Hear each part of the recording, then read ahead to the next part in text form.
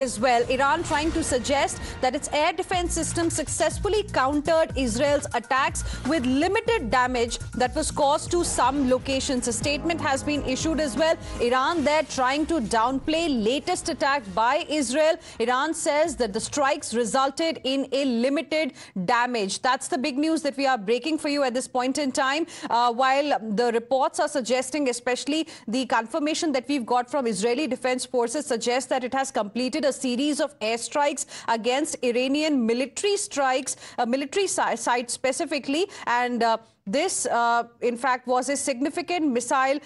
This was a response to the missile attack by Iran towards Israel on 1st of October. As per IDF, the strikes were executed in multiple waves over several hours, but Iran there trying to downplay what really happened. Let's go back to Pradeep Datta, who continues to be with us at this point in time. Pradeep, give us more details as far as this response, the first response from Khamenei is concerned, Iran specifically. See, if this is a standard response, because no country will try to demoralize their people, and whenever any countries come under attack, they say it's a limited damage it has caused. This was expected from the Iranian side, because a similar kind of a response we have heard from the Israeli side also when they carried out attack, and that's exactly what Iran is saying, that most of those attacks had been foiled, thwarted by the aerial defense system, and there has been limited damage caused to them. But what is more important is that already there has been escalation.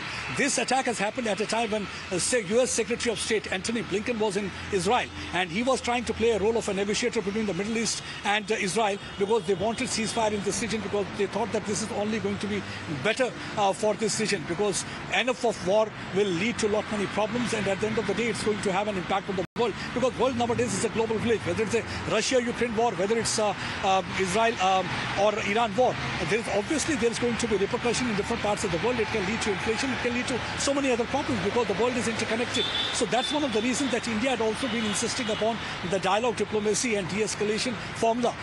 Let's see to what extent India will be able to negotiate and make them convinced that this is not going to be good for any of the countries here in this region. But so far all I can say is that Israel had been preparing for this, and Iran was also prepared for this, because for the last 25 days everybody knew anytime the Israel is going to hit them out. A few days back in Israel, I was talking to the spokesperson of Israeli Foreign Ministry. They said definitely we are going to target Iran, and we are going to send a message loud and clear that we have got a capacity, we have got a capability, we have got a resolve. And a similar statement has come out today also, where the Israeli Defense Forces spokesperson said that we have got the capacity as well as we have got the resolve. If you look at the similarity, it's a similar kind of attack of what was launched by India, the surgical strike in Pakistan.